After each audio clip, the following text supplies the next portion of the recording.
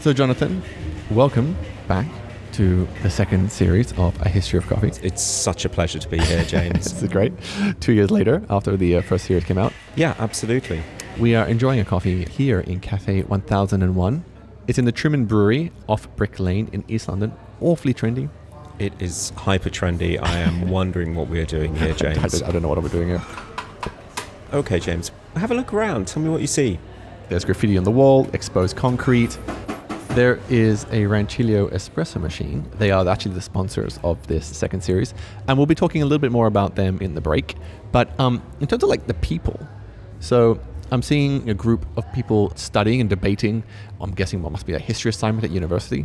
I'm seeing a couple, maybe they're on their first date, gazing lovingly into each other's eyes. Absolutely. In this case, everyone is being social. But the thing that has always been a feature of coffee houses and has always led coffee houses to be viewed with some suspicion is the fact that people get together and swap ideas in coffee houses. People, usually authorities, are very worried about what they might be saying to each other. Now I'm thinking back to the beginning of the story of coffee, and as it slowly spread from Ethiopia to Yemen and across Arabia, up into Turkey, they experienced coffee for the first time. So what kind of effect would that have had? Well, it's highly confusing for the authorities, because here is a beverage that brings people together outside the mosque, talking to each other. It's no surprise, James, that fairly soon after coffee first makes its appearance in Arabia, there are people trying to ban it. So in Mecca, for example, there are people who are not even meeting in a coffee shop, they're just meeting outside a mosque to enjoy coffee together, and the governor tries to get them shut down. Wow. And get coffee banned. Because people coming together and exchanging ideas could be seditious. Dangerous. Dangerous. Very dangerous. So really, coffee and the idea of the coffee shop, it sounds like quite a revolutionary concept. Absolutely, and it continues to be throughout coffee history. The coffee shop is the location of so many meetings that transform our societies, whether that's politically, whether that's scientifically, whether that's through literary or cultural types of endeavours. So on this episode, we're going to explore how the coffee shop has changed the world, but also whether it still has what it takes to change the world.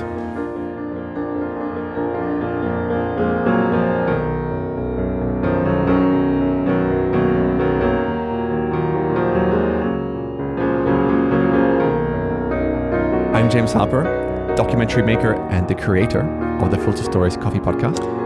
And I'm Jonathan Morris, professional historian and author of Coffee, A Global History. And this is the second series of A History of Coffee, a podcast that explores how a tiny psychoactive seed changed the world and continues to shape our lives today.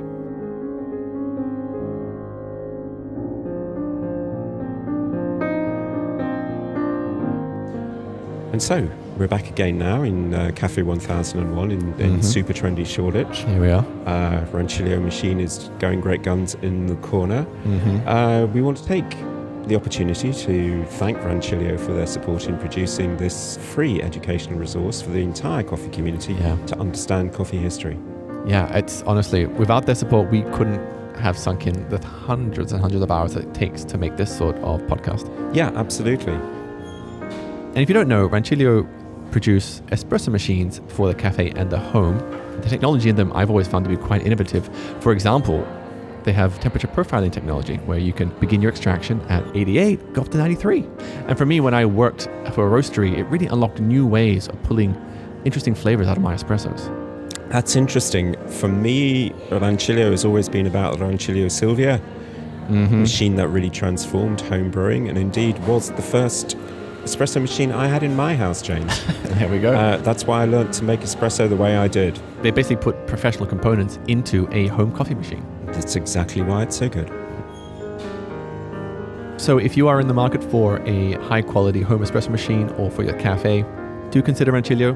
By supporting them, you're also supporting us making this podcast. So thank you very much. We have a link in the show notes. Please do that. And now let's get back to the story, James.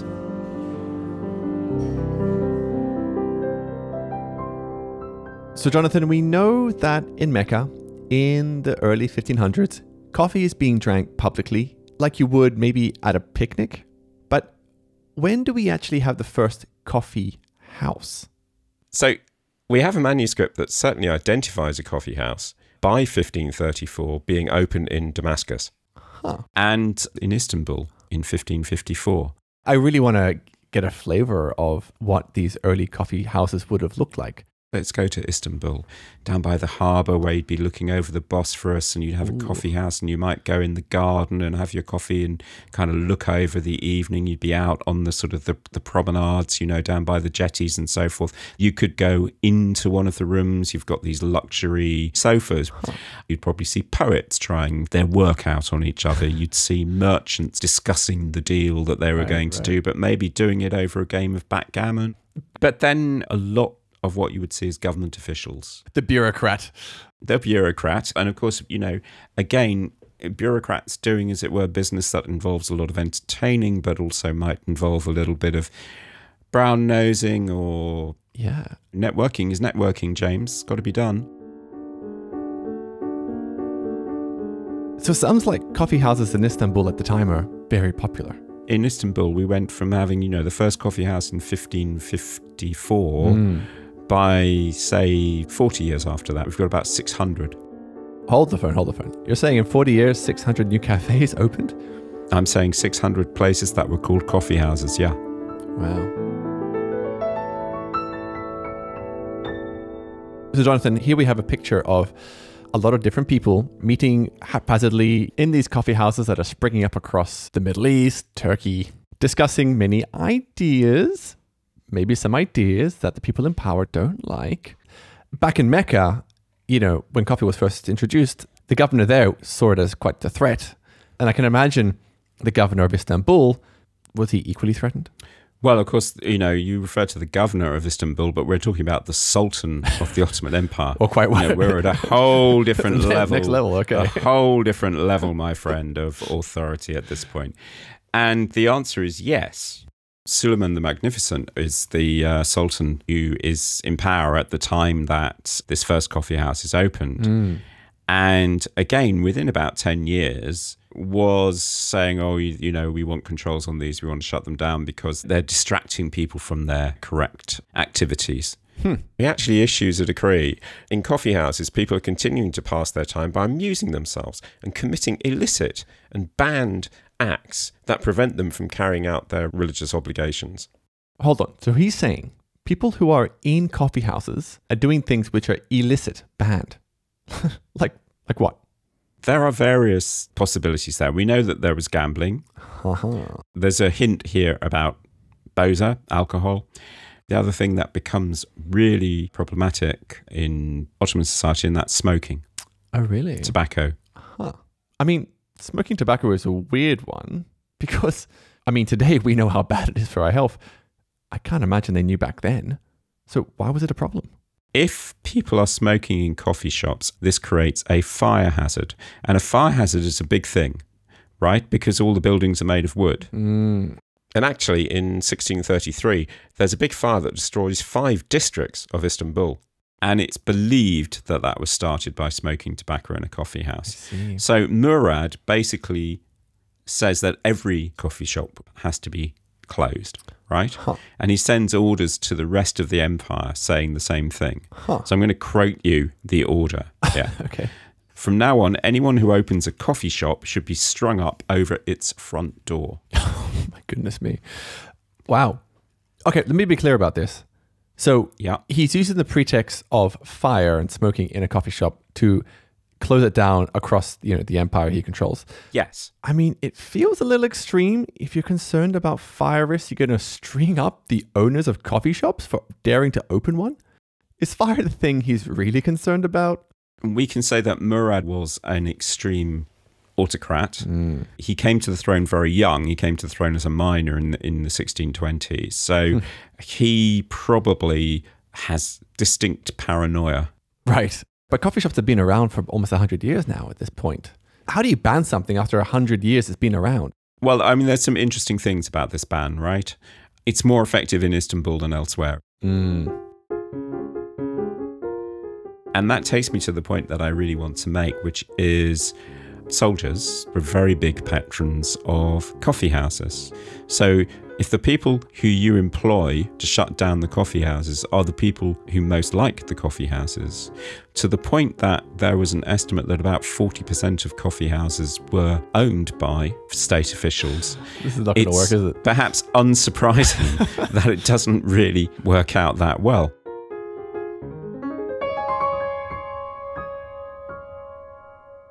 So, Jonathan, we saw how coffee spread through the Ottoman Empire.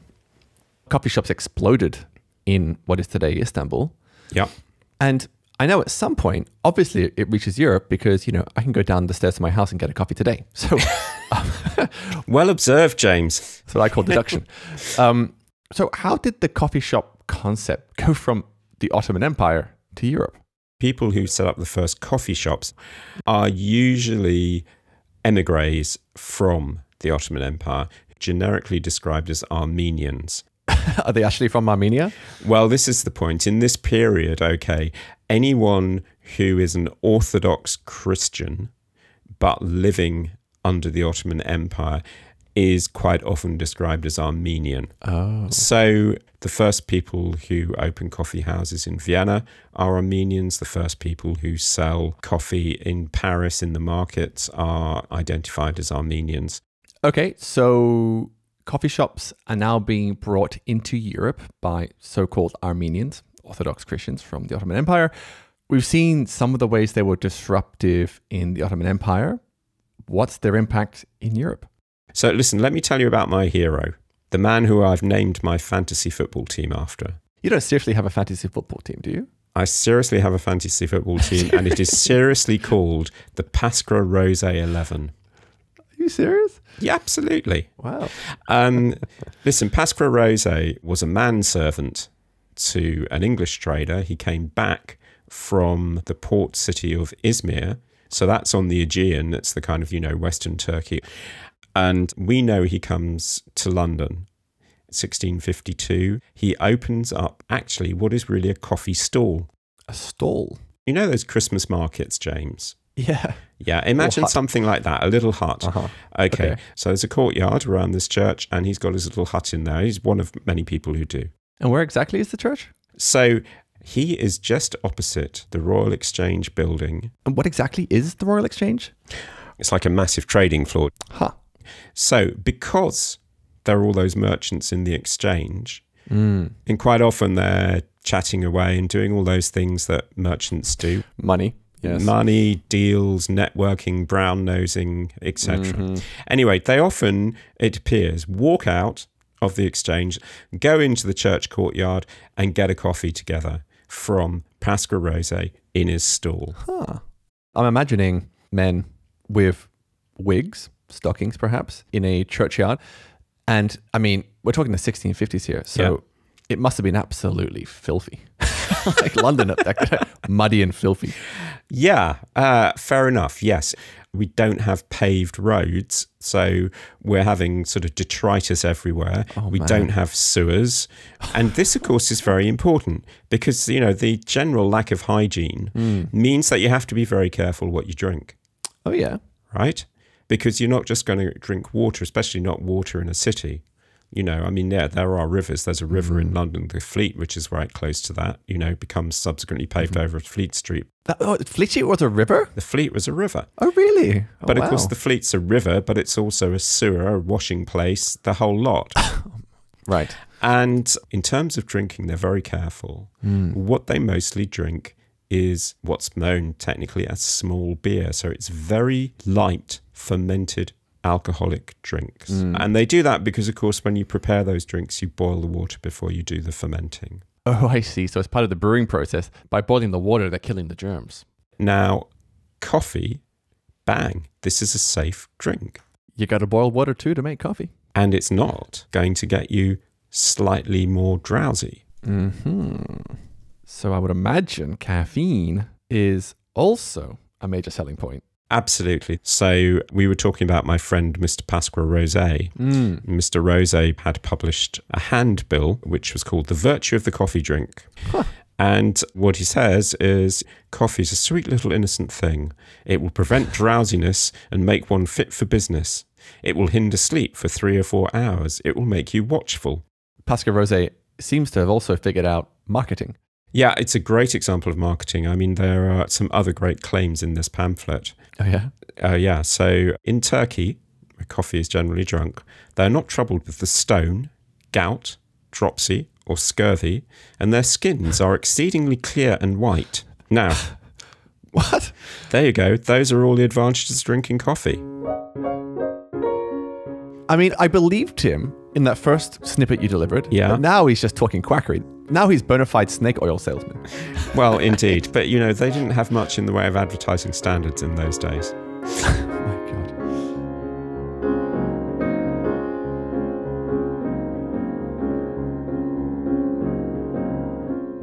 So, Mr. Rosé here, he's got his shack outside of a church.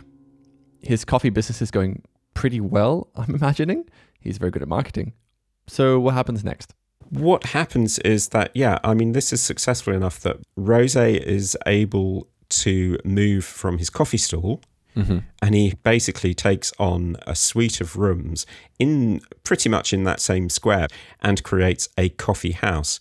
And famously, this coffee house has a silhouette of Rosé outside in his Turkish headdress. Oh, really? And we assume that he probably wore that kind of stuff when he was serving quite often, that he would have worn, you know, costume befitting of an Ottoman. Jonathan, we want to go into a coffee house. What are we going to see? Come in, we're going to sit down. We'll probably be asked, do we have any news? Do we have anything to discuss? We will look around us. We will see a fire in the corner with a relatively large brewing pot on it. That's where the coffee itself will be being made. Coffee is ground to the powder, it's boiled up with spring water, and about half a pint of it is then drunk as hot as possibly can be endured. So bring your asbestos tongue with you, okay? And we'll have a waiter come over, and he'll give us what will be called our dish each of coffee. Now, a dish was the word of the time. It's really a small bowl. It's very small. Like espresso-sized cup? Not that much bigger. Yeah. The price of our coffee is going to be a penny. Bargain? Absolute bargain. So these coffee houses became known as penny universities. Penny for the coffee, learn all the stuff that you can. I see. Now, what will we see going on? We'll see a lot of debate going on. We may see some sort of quite organised debates going on. There were coffee houses, I think it was called the Rota, which was the first to introduce something really strange called the ballot box. Oh, yeah? They would arrange their tables in a sort of a kind of semicircular fashion so that you can have a debate around the tables, so with nobody favoured. And then you could have a motion and you could ask who was in favour. And you could pass around this box and you put your vote in, the ballot box. Sounds like democracy to me. Yeah. We could perhaps start looking for some kind of pamphlets, or, for want of a better word, newspapers, that eventually we would find coffee houses that produce newspapers. Oh, right. So, The Spectator, the magazine that I imagine you're still aware of, I've heard of it, yeah. begins production in the 1700s in a coffee house. Wow. To use a great academic term, James, this is co-production, because the key to the success of the coffee house, if you think about it even today, is the coffee house is co-produced by the people who consume there. Oh. I mean, you build the theatre, you build the stage, you start the environment, but actually those people who come there create the experience. They co-create it with you. I mean, not dissimilar to the business model of, you know, a social media company. You spend time on the app to see what other people are talking about. Yeah. So what kind of creators, influencers, content creators did we have in the 1650s? Well, there's one absolutely key piece of content, and that is news. Now, news takes many forms, so let's call it news and information. It's really an information exchange. Right. So it seems like Pasqua Rosé having his coffee house near the Royal Exchange, which is the place where things are bought and sold in like kind of wholesale quantities. Talk about location. And that's the way, really, that this whole business takes off. Yeah, because coffee houses become associated almost with their clientele. Now, I'm very fond of a coffee house called Jonathan's for fairly obvious reasons. But Jonathan's is the place where the London Stock Exchange is effectively born. Oh, yeah. Do you know why Jonathan's exists? No. It exists because the stock jobbers of the time were too rude and noisy to be allowed in the Royal Exchange. Basically, they were considered, ill-mannered people. Hold on. What is a stock jobber? A stock jobber is somebody who trades stocks. But this is about civilized behavior, and these people are not very civilized. Okay. So the point is that, these guys reconvene in Jonathan's coffee house. So after a while, of course, you have to go to Jonathan's coffee house, because if you want to be trading, you've got to be in the right place to do the trade. I mean, it's just like, the Facebook page for whatever community you want to be a part of. That's the place to be. Yeah. But it happens to be serving coffee at the same time. I mean, there are loads of things like that. The Baltic Exchange is another one, hiring of ships. And then, of course, I've got to insure those ships. So where am I going to go? I'm going to go to Lloyd's Coffee House. Right. Opens in, I think, 1688. This is the way that the coffee house becomes not just much more than about drinking coffee. It's the way it becomes a business model for the exchange and co-production that I'm talking about. Fascinating. Jonathan's works because of the people who go to Jonathan's. Right. I think what we should also say is these coffee houses, as they develop, it's not just about mercantile stuff. As they spread, they become the centres of many other things.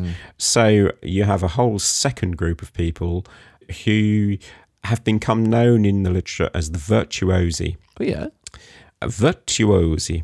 People who are, to be blunt, cultured. I mean, culture and science and stuff are all very blended at this point. They want really to learn about stuff.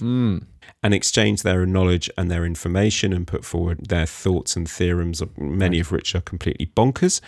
But nonetheless, everyone gets a shot. I was about to say, just like anybody listening to podcasts today, would you say they're virtuosi? Maybe not with the bonkers bit. Actually, entirely with the bonkers bit. But yeah, in a way, I think so. I think people who listen a lot to podcasts, absolutely. So name me some virtuosi I might recognize. You're thinking about people like Francis Bacon. There's a coffee house in Oxford where they would have had Isaac Newton. Wow. Edmund Halley of Halley's Comet. Sloane, collector guy who ends up founding the British Museum. Yeah. These people are all coffee house aficionados. You have places like the Grecian Coffee House, which turns into the Royal Society. And the Royal Society was like an early scientific institution? Well, that's right. The Royal Society still is a scientific institution. My point is that the Grecian Coffee House is the forerunner of the Royal Society. It's where the Royal Society as a society meets before the Royal Society acquires its own premises and buildings. Wow. So if I were to zoom out and look at the impact of coffee, it created essentially a sober environment, a caffeinated environment where people could do commerce and exchange ideas. Yeah. And that permitted like a flourishing of ideas and institutions which resonate through to today. Yeah, in essence, the coffee house is trading in far more than coffee, and actually the key thing that is consumed is the coffee house itself, not the coffee.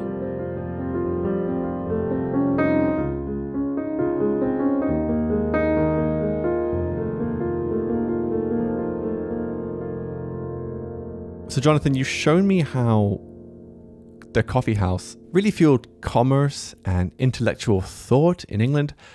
But what about the political side? Because as coffee shops became more popular in the Ottoman Empire, some rulers saw them as a threat to their power. Was that also the case in England? Actually, yes. Coffee houses did play a significant role in English politics. But I think to understand that, we need to think about the English Civil War. Now, James, you did a history degree. What do you know about the English Civil War? It wasn't on the English Civil War. How convenient. Right, quick lesson about the Civil War. In the 1630s, King Charles I, basically suspends parliament for a long time. He rules by decree. One of the reasons that he does that, perhaps the main one, is to impose a particular form of religion upon the country. He is opposed by Parliament, which eventually rises up against the king. And this leads to a civil war, which lasts until eventually Parliament triumphs, the king is captured, and in 1649 he is executed. Right. Why does this matter? Because when Pascal Rosé and others open their first coffee houses in London, we have no king. The king is dead, beheaded. There is no monarchy. Okay.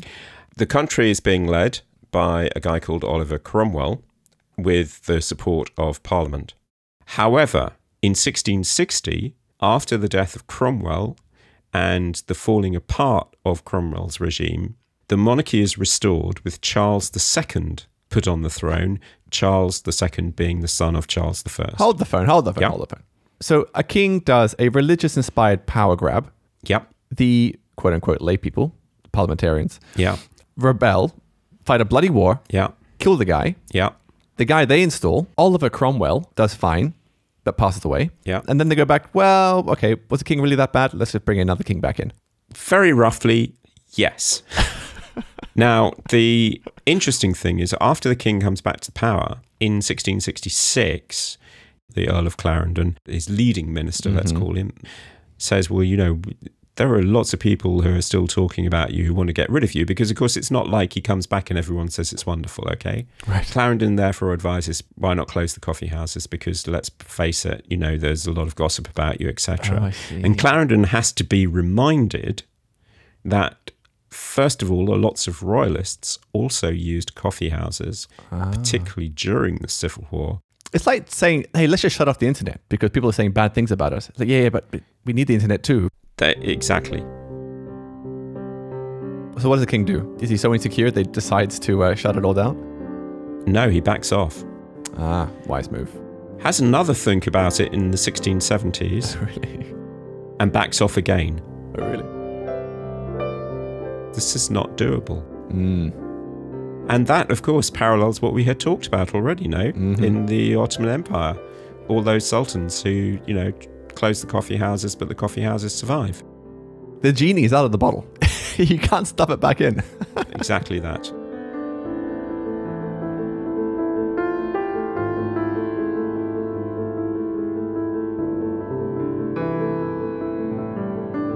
So, Jonathan, you've shown me how coffee houses of the past were used as meeting places.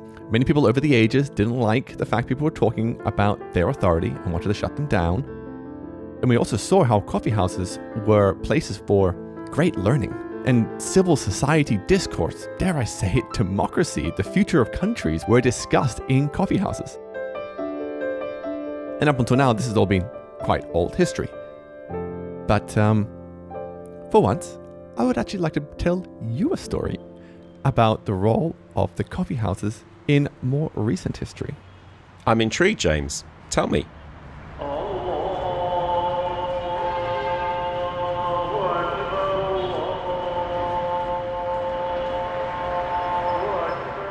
So back in January 2022, I had my first proper holiday since beginning my life as a documentary podcast audio producer, and I spent 2 weeks in Egypt. Oh, right. And for a couple of days, I was staying in the center of Cairo.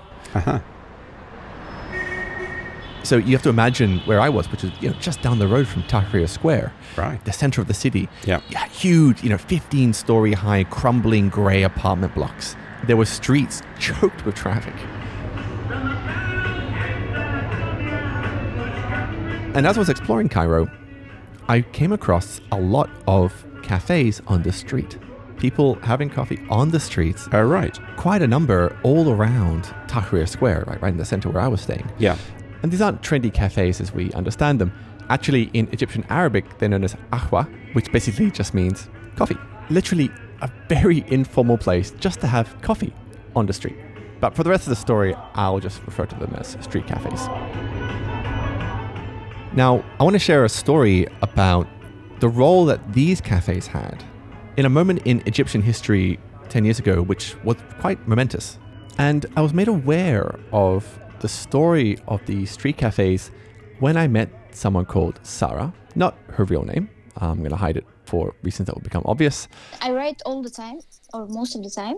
And we connected over a story that she had wrote about her journey to try and change her family's attitudes towards women and women's role in society. So mostly it would be like meditation about life, about people in my life, about what I'm looking for. And what you got to know about Sarah is that back in 2011, she was still a teenager and finishing school in Cairo. Mm-hmm.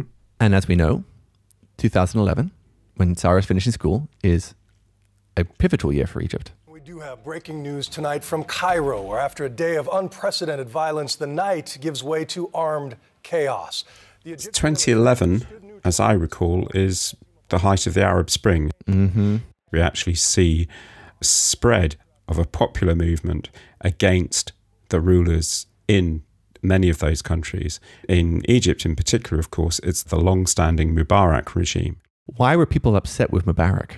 Intense corruption, repression, police dictatorship. And the guy's in power for a long time, 30 years. Yeah.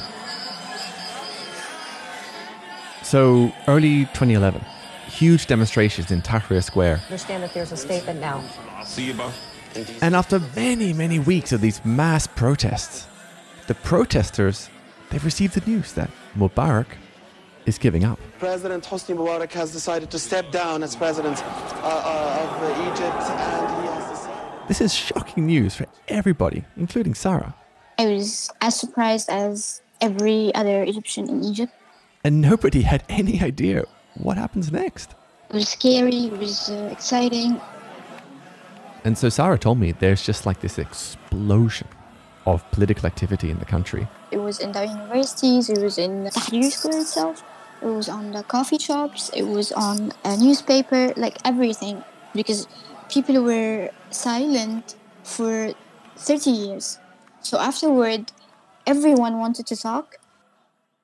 Now, soon after this, Sarah goes to study at university in Cairo. And even in her first year at university, she regularly goes down, like many people do, to Tahrir Square. We would go to the Tahrir Square, we would have the protest. Uh-huh. And then after spending some time on the square, you know, raising placards, assembling, shouting for this demand and that demand, many people, including Sarah herself, would disperse from Tahrir Square, which is this very large roundabout near the River Nile, and filter their way through all the side streets nearby, like near where I was staying, and go to the outdoor cafes. Because that's where people talk. And during this period, she describes like these outdoor cafes became a center of intense political discussion. Everyone was there and everyone wanted to participate, and the energy was so high. People were talking very loudly. They were all enthusiastic. And you really had almost every political persuasion represented. So you had the liberals and you had the lefties and you had the people who were saying that they are communists. And they would literally debate. And people would be like, no, we want this more and this is more important, or this is less important. And while these debates are going on, really about the future of Egypt, you know, the seating in these outdoor cafes was perfectly conducive for this sort of discussion. So in between these tall 10, 15-story apartment buildings, you have an alleyway, and it's filled with brightly colored plastic chairs and these small wooden tables. And you could form whatever configuration of seating you wanted. You could make these massive groups, or you could split up and form smaller groups. Maybe we could be like 20 people, and with a very, very small table. And the way Sada describes it, it's like the future of Egypt is being debated on the streets in this extremely kind of democratic way, where literally the price of admission is your time and a cup of coffee. Because it was really cheap, you could sit there for a long time, every day. James, I mean, that is the English coffee house. We were talking about the English coffee house. Bang, same thing. Mm-hmm. The revolutionary sense of that space. We talked about co-producing, didn't we? And it is a co-production there. You've got the coffee, but you've got the space. You've got the ability to shape that space from the people who are there to use that space in the ways that they want. Yeah, absolutely. And you know how you mentioned how the English coffee houses were sometimes referred to as penny universities? Yeah. Pay a little bit for the coffee and get an education. That's right. There are echoes of that in Sarah's experience, I formed a lot of my beliefs like this. I mean, this is how people learn. This is how people evolve, through like talking and trying and being fools and being ridiculous and so on. So of course, that's how we grow.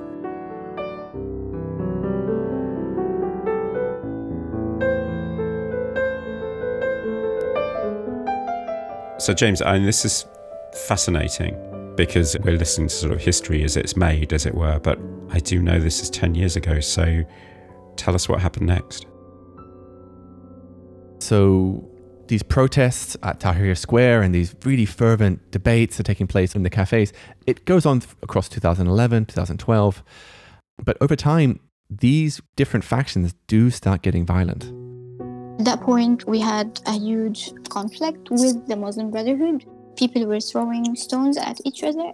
And for me, if you want to harm someone physically, that's my limit. I will not participate in this. And once things started getting violent, people stopped debating one another in the street cafes. The more violent it gets, the less people talk.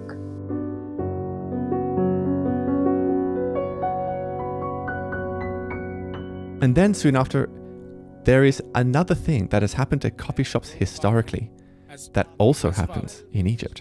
Suspend the constitution. The political details are long and complicated, but the major change is when there is essentially a coup d'etat. The Egyptian president Mohamed Morsi is out. He is no longer the president of Egypt. Egypt becomes a military dictatorship under a guy called Sisi, still in power today. And one thing Sisi does not tolerate is any political opposition. No, exactly. Which begins a very sad chapter in Sarah's life. Many of her friends were imprisoned, disappeared. I had the impression it was still very fresh, extremely traumatic. So I didn't want to go into the details, but... Yeah, but I don't think you need to, James, because we know that this is still the case. Sorry, I mean, anyone who's listening to this will know that there are many people who have been imprisoned in Egypt for what are, in effect, political reasons. Yeah. And something that I found very chilling about this period immediately, following the coup d'etat, the Sisi regime went on a witch hunt. It wanted to crush dissenting views. So obviously they went on the internet and scoured social media, but they also went to cafes. Well, because the cafes were a place where people are gathering, talking and assembling. It was also a target place for crackdown. So the same places that were once a safe place were now a source of danger.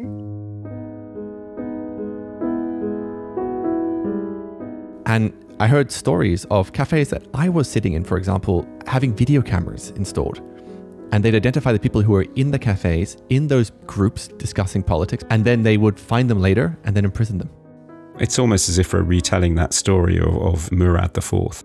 500 years later. Yeah, exactly so.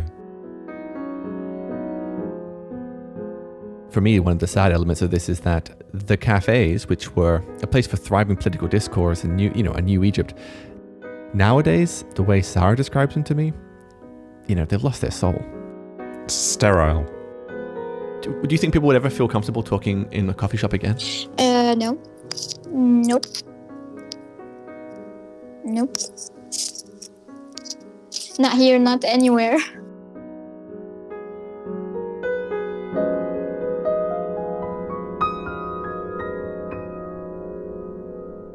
But Jonathan, in this story about Egypt, there's one final facet to the history of the coffee shop that still rings true, as it has done for centuries. On a typical chilly January Cairo evening, I was crisscrossing the streets around Tahrir Square and found one of these street cafes and took one of the last seats available. The entire alleyway, side to side, was completely filled. Certainly over 100 people. This was literally the same street cafe that Sarah would go, where all this political discourse took place, a decade ago. Sarah told me that she herself would never come back to this cafe because, it's associated with so many painful memories. But this coffee shop, it lives on. and it seemed to me to be doing a thriving trade. This is kind of history repeating itself. People are still going to coffee houses to drink coffee. The Sisi regime, it hasn't banned coffee, hasn't banned coffee houses. No. It knows that would be too unpopular. So in that sense, this is the regime learning to live with the coffee house.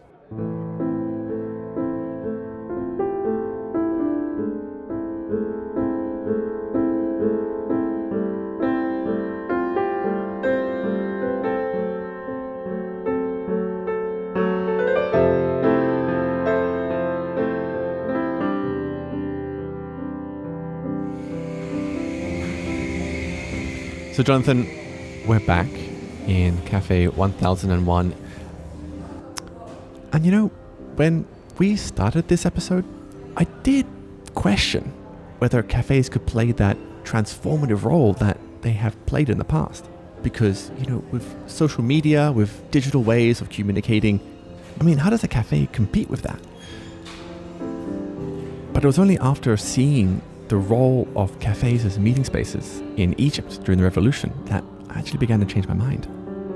What I would say, James, is, you know, the coffee shop, you know, still has a function. I mean, when times get tough, when we are trying to think about new ways of acting, new behaviours, when we're trying to deal with things externally, the coffee shop provides a point of reference for us, provides a place where we can go and meet, discuss our ideas.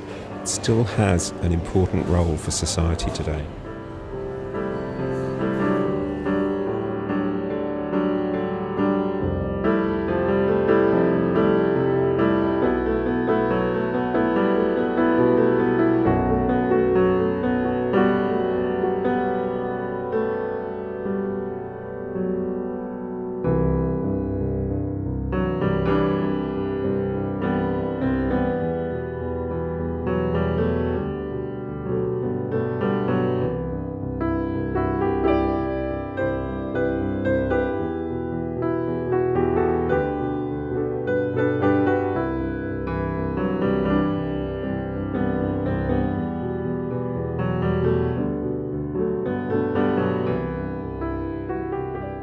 So, thanks for listening to the first episode of this new second series of the History of Coffee podcast. So Jonathan, what's coming up in the next episode?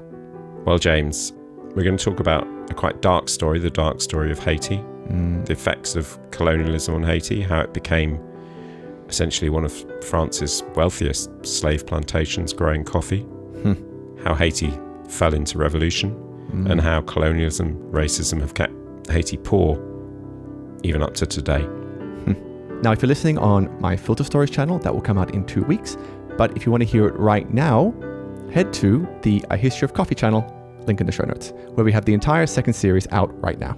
So, James, I'm sure that people, when listening to the episode, are trying to imagine things in their head, what things look like. I'm going to put some illustrations around English coffee houses and, of course, my fantasy football team hero, Mr. Rosé, on my social media, Instagram @CoffeeHistoryJM. I'll be doing the same on my Instagram, which is @FilterStoriesPodcast, and I will share images that I took from Egypt so you can see what the street cafes look like. And of course, folks, if you want to get more into coffee history, please buy a copy of my book, Coffee, A Global History. Link in the show notes. And if you enjoyed what you heard, tell your friends about it. Also, press subscribe on your podcast player. You can write a review on Apple Podcasts. That really helps the algorithms suggest this to people who like history or coffee. And something else that's super cool, if you have an Instagram account, take a screen grab of yourself listening to this episode and then post it as a story, and I'll repost it so I can give you direct thanks. Maybe you will do the same thing, Jonathan? Of course I will. Of course I will. James, there's an important thanks I want to make, and that's to Rancilio, who enabled us to create this free educational content about the history of coffee. Without them, we couldn't put this together. Absolutely not. So another way to support the show is to support Rancilio. And if you're in the market for a home espresso machine or even a coffee machine for your bar, we have a link in the show notes. So, A History of Coffee was produced by me, James Harper, and yourself, Jonathan Morris. I edited the series and also write and play the piano music.